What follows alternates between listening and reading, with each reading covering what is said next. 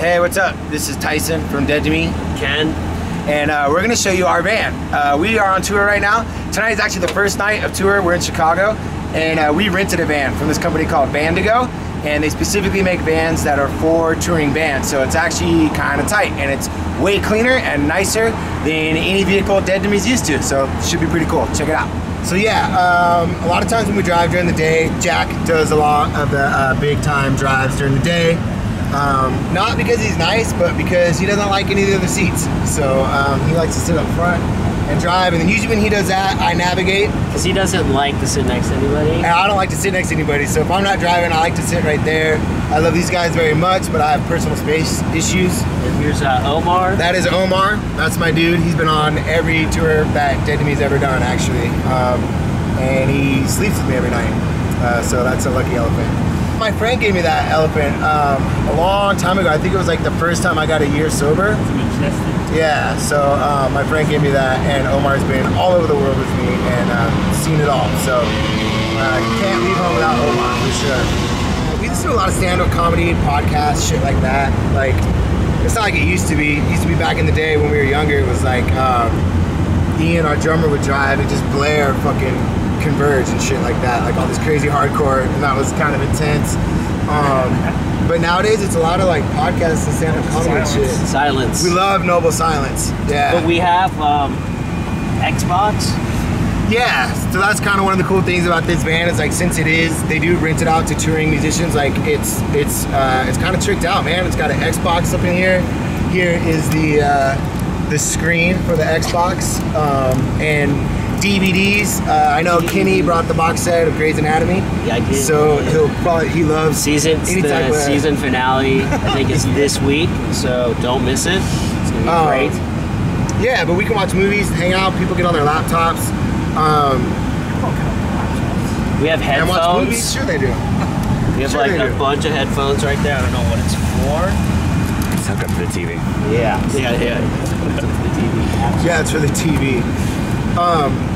Yeah, I think at this point, like we really enjoy each other's company. Like, we're brothers in the true sense that like we can hang out for 5 or 6 hours and not really say that much to each other, and it's never awkward or weird. You know what I mean? Like, van trips for us are pretty chill. They're not like a party. And they're not. What? Sure, there's plenty of goofing. Don't get me wrong.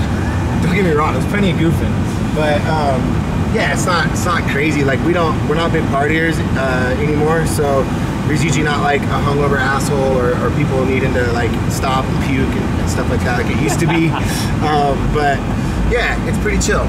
But this is also like the cleanest you're ever gonna see a touring punk band's van. I kind of feel embarrassed that you're seeing it this clean, but we don't have games yet, so we might have to pick something up, right? Yeah. So what, there's they have designated sounds. It's pretty much just. I'm actually never back here. Yeah, Jack's never. This is a weird occurrence that I'm here for this.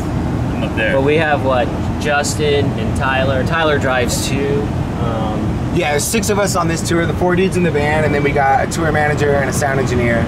And they pretty much sit wherever we tell them. I think Justin. Justin. It's like most bands. Yeah, true. It's like Justin and Ian are like pals. Yeah, they got a little bench buddy thing. We are down 1 crew member this tour. We don't have Ian's dog, Baxter, who not only does Baxter go on tour with us, but I actually didn't know this until he came on tour with us. He gets his own seat. Yeah, which is special. Yeah, that's really nice of us.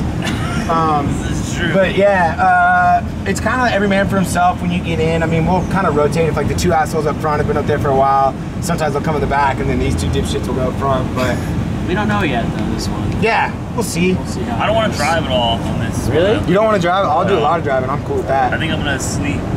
Somewhere to sleep. Here's one good thing about having recovering alcoholics in your band is there's always a designated driver. I am in recovery, and that kid is in recovery.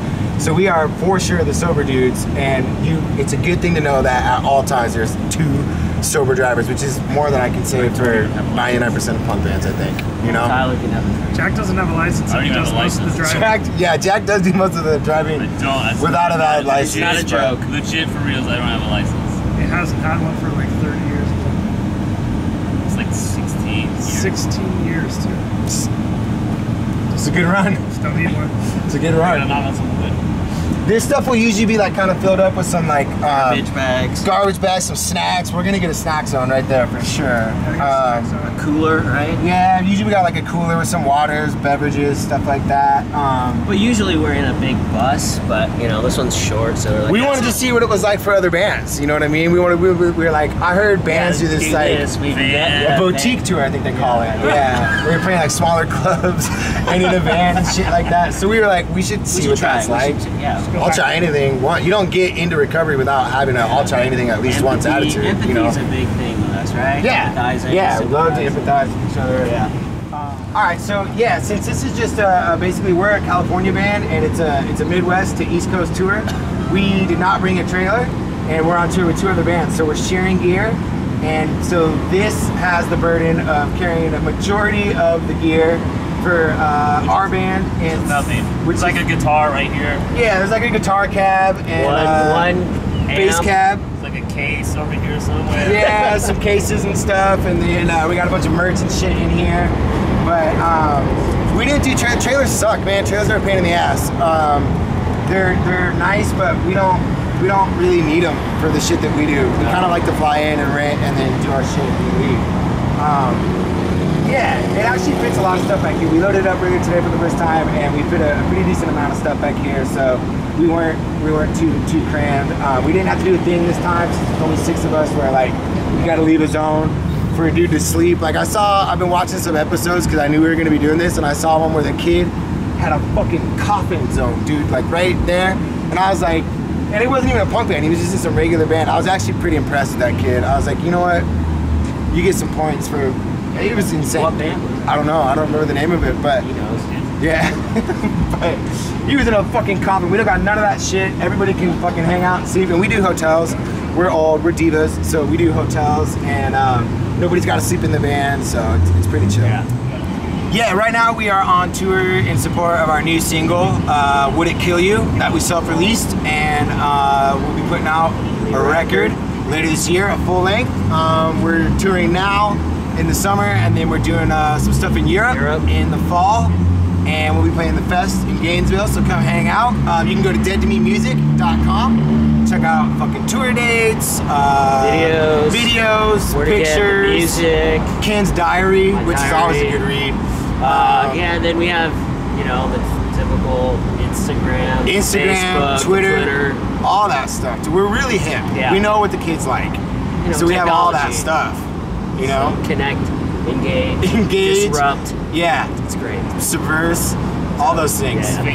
Facebook is one of them. I don't know if you've heard of it, but it's a website that kids go to. Yeah. I saw it on the news, so I know it's real. True. Yeah, It's all true. Check us out there, and thanks for having us on your Bus Invaders show. We are Dead to Me.